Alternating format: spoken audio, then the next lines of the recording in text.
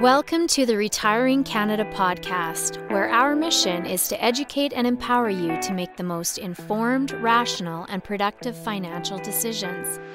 Hosted by certified financial planner, author, and chartered investment manager Michael Isbister, you'll go behind the scenes to uncover the tips and strategies to help you invest smarter, optimize your retirement income, and reduce the amount of tax you pay. Michael is an investment advisor with Fundamental Wealth, a trade name of Harbourfront Wealth Management, an IROC dealer. And now, here's your host, Michael Isbister.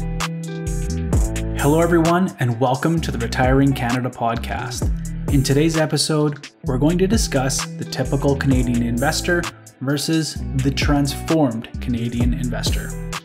Specifically, I'm going to chat about the old way versus the new way, the 4 key tenants shrouding the typical Canadian investor, the 4 traits of the transformed Canadian investor, 3 keys to investment success all Canadians should understand, and lastly, as always, a few action items for you to consider. The investment landscape in Canada is fairly narrow-minded relative to our neighbors in the South. And the primary reason for this is simply based on how the Canadian financial system is structured around the big banks. These big banks control the majority of Canadians' retirement assets, and with that comes a deep-rooted, structured way of doing things. Now, I understand that each of the big banks have a wealth management division whom have the ability to operate outside of the branch-level way of doing things. However, I continue to come across prospective and new clients who work with wealth management divisions of these institutions who have a typical retirement portfolio that turns a blind eye to evidence-based investing. These portfolios often tilt towards in-house proprietary mutual funds and/or a handful of random stocks that give the illusion that their wealth manager is really doing something. I know that this comes off harsh, and some of you will disagree with me strongly in today's episode, and that's fine. I think what's uncomfortable about my discussion today is that no one wants to believe they're doing the wrong thing, especially with their money. And chances are, some of the things I say today will challenge you on what you're currently doing. In my opinion, this is a good thing. We should be able to support the reasons why we make certain decisions. And if we can't explain why we do certain things, listening to an opposing opinion may be an opportunity for growth. So with that, let's get into today's topic, the typical investor versus the transformed investor. So, the typical investor in Canada is shrouded by 4 key tenets. They make decisions based on prediction, they have a short time horizon, they utilize the hope strategy, and they live in perpetual anxiety. So let's go through each of these, starting with making decisions based on predictions. Let's imagine we converted all your retirement dollars into chips at a casino and sat down in front of a roulette table. Now, I want you to take those chips and make a few predictions on which is the best number to stake your retirement savings. Sounds scary, right? So maybe instead, you hire a professional predictor to help advise you on which numbers to guess. Maybe the professional is right a few times and your chips grow, but over the long run, we all know that the odds are in the house's favor. Now, equate this back to investing your retirement portfolio. Maybe you have a stock portfolio hand-selected like numbers on a roulette wheel. Or maybe you have a mutual fund that has outsourced this selection to a group of professionals who also place their bets on what direction certain investments will go. This is called active management, in other words, making predictions. When we look at the evidence, as the old saying goes about the casino, the house always wins, and so too do the markets. Over the long term, the markets are efficient, meaning that over the long term, the predictors will be weeded out and the markets will prevail. You can see this evidence for yourself. check out the link in the description titled "Crystal Balls Don't Exist." What the data shows is that over a 10-year span, 97% of Canadian equity fund managers underperform the market. In other words, you only have a 3% chance in picking the right mutual fund manager or stock picker who will do a better job than simply passively tracking the market. So, would you rather be the person sitting at the roulette table or the owner of the casino? Number 2. Typical investors have a short time horizon. When you are making decisions based on a crystal ball, there will be a tendency to buy and sell investments on a short time horizon with the presumption we know which way these investments are headed. This short investment time horizon can lead to excess commissions with your stockbroker, or in the case of mutual funds, an increase in turnover and tax, which is the cost that is ultimately passed along to you, the mutual fund unit holder. In the case of mutual funds, these costs are reflected by the trade expense ratio, or TER, and at the end of the year when you receive your tax slip. The buying and selling of investments within the portfolio has a cost to you through the TER.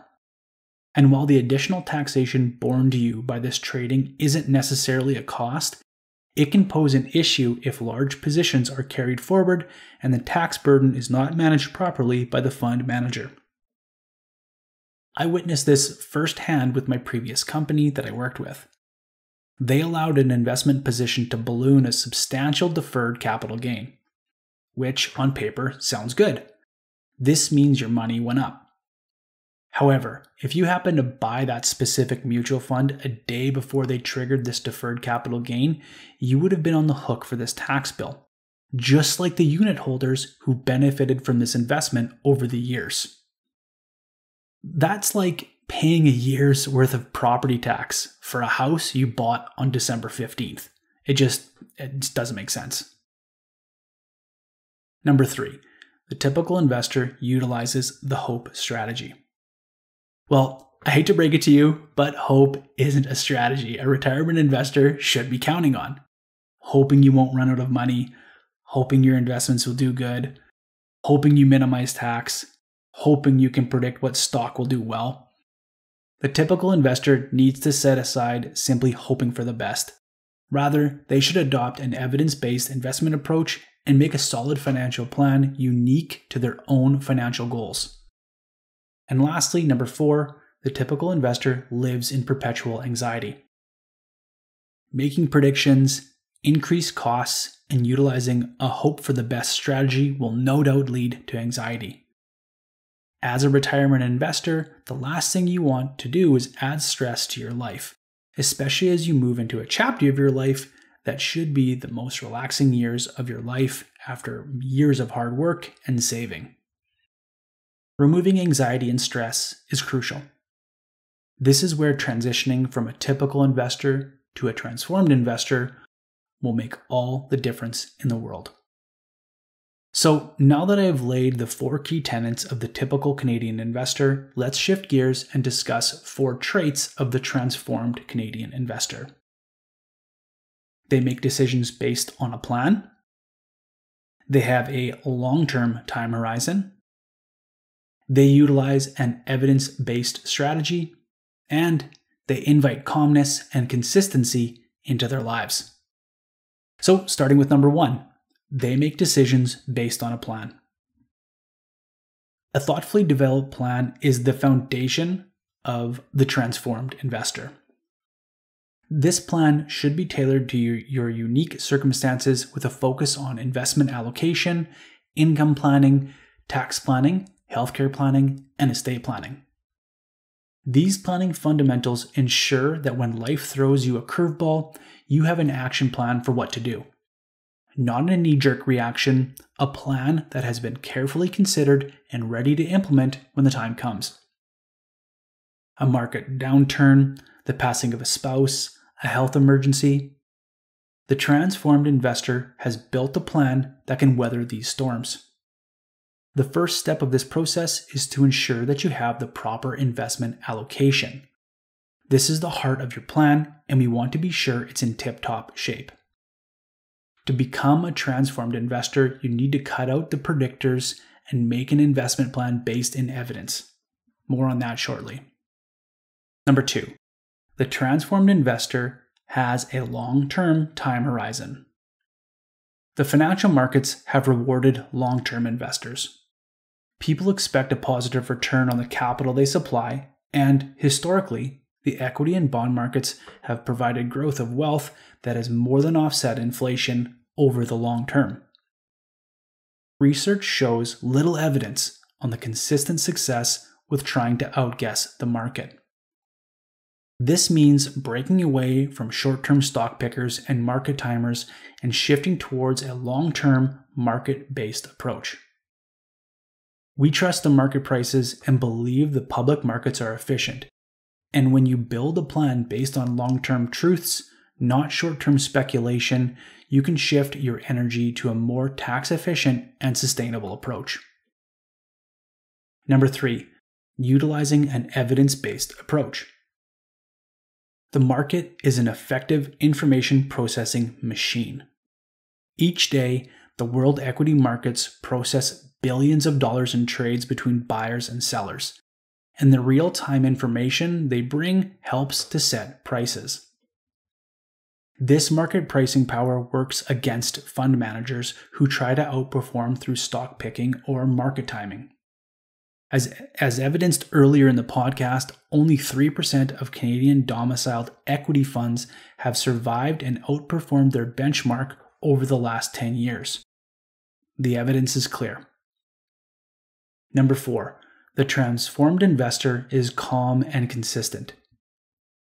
When you create a plan that considers your investment allocation, income planning, tax planning, healthcare planning, and estate planning, along with clear, actionable steps to ensure your retirement is sustainable, you clear up headspace to spend less time worrying and more time enjoying your retirement years. The first step to becoming a transformed investor is to rethink how you are investing and discover the evidence-based approach to securing your retirement for decades to come. Now, before I jump into the action items for today's episode, I want to share with you 3 keys to investment success that I strongly believe all Canadians should understand. Number 1, markets work. Number 2, costs matter. And number 3, diversification is your buddy. If you are ready to become a transform investor today, please visit fundamentalwealth.ca to learn more about our investment philosophy and to start your wealth management journey today. Okay, so that'll do it for today. Here are your action items for today's episode. First off, do your own research. Today, I may have called into question your retirement portfolio, and if that's the case, now is the time to dive in and do some of your own research. To start, I encourage you to visit the website I linked in the description. As you do your digging, you will no doubt come across advocates of active investing, especially from those who have an interest in keeping you in their high-fee mutual funds. Next, becoming a transform investor goes far beyond picking a handful of low-cost exchange-traded funds or factor-based funds. You must create a holistic plan that includes proper investment allocation, retirement income planning, tax planning, healthcare planning, and estate planning. At the end of the day, an investment isn't a retirement plan, whether it be a stock portfolio, mutual fund, or exchange-traded fund. Lastly, proponents of high-fee mutual funds will boast their fund's Morningstar rating, how it protects from downside risk, and how much of a rock star their fund manager is. Now, while I agree with the merits that some funds do a good job of limiting market drawdowns in the short term, over the long term, a well-balanced plan with an evidence-based approach in conjunction with a comprehensive retirement plan will give you the highest probability of retirement success. Don't settle, take action, and enjoy the stress-free retirement you deserve. Okay, so that'll do it for today's episode. Be sure to sign up for my weekly Retiring Canada newsletter. And hey, when it comes to your retirement, don't take chances. Make a plan so you can retire with confidence. All comments are of a general nature and should not be relied upon as individual advice. The views and opinions expressed in this commentary may not necessarily reflect those of Harbourfront Wealth Management. While every attempt is made to ensure accuracy, facts and figures are not guaranteed. The content is not intended to be a substitute for professional investing or tax advice. Please seek advice from your accountant regarding anything raised in the content of the podcast regarding your individual tax situation. Always seek the advice of your financial advisor or other qualified financial service provider with any questions you may have regarding your investment planning.